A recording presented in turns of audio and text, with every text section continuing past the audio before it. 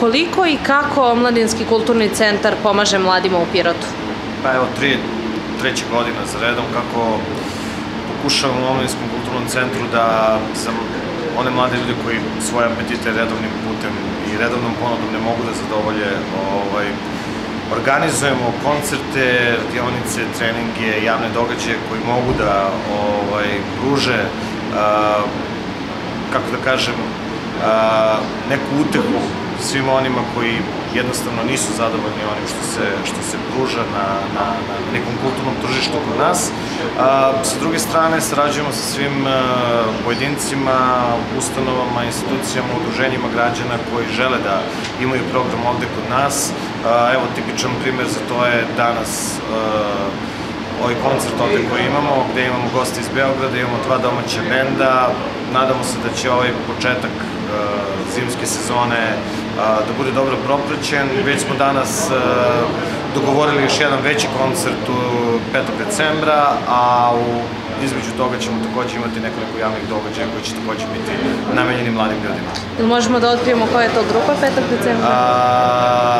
Da, to će biti bend koji je već svirao na Osveženje festu. To je bend koji postoji dugi niz godina na srpskoj sceni. Radi se o beogradskom bendu koji se zove Džajli Bu, koji će premijerno svoj novi album ovde pirotskoj publici kao starim dobrim izdancima predstaviti. Nama je veoma drago zbog toga.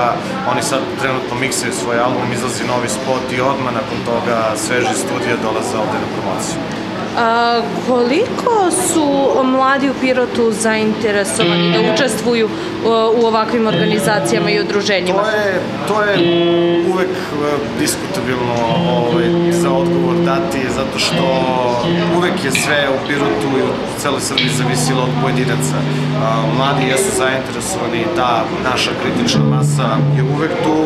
Što se tiče ove vrste muzike koju mi promovišemo, ima mladih ljudi, naravno to je, kažem, 2-3% od celokupne omladine, ali jednostavno to je to što mi radimo i to je to na čemu mi želimo da istrajemo. Dugi niz godina pokušavamo da dokažemo da nije popularna kultura ono što mogu da čuju putem redovnih medija, ono što se popularizuje. Mi smo zadovoljni, nemamo velike očekivanja pa nemamo ni velike razočarenja. Jako veliki doprinos pripada i vama za priznanje koje je Pirot dobio da je Pirot grad mladih. Uspeli ste u tome?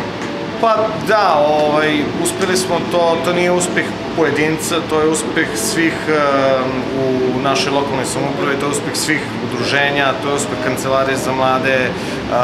Ja bih zaista želeo da Pirot ne stane na tome. Nije samo opština dobila priznanje, dobila su priznanje i udruženja građana. Nadam se da na tome nećemo stati i jednostavno sam siguran da je Pirot jedan od gradova koji pokušava da pomogne mladim ljudima da pronađu sebe dok su ovde, da zaista Pirot bude grad gde mladi žele da žive i ostanu.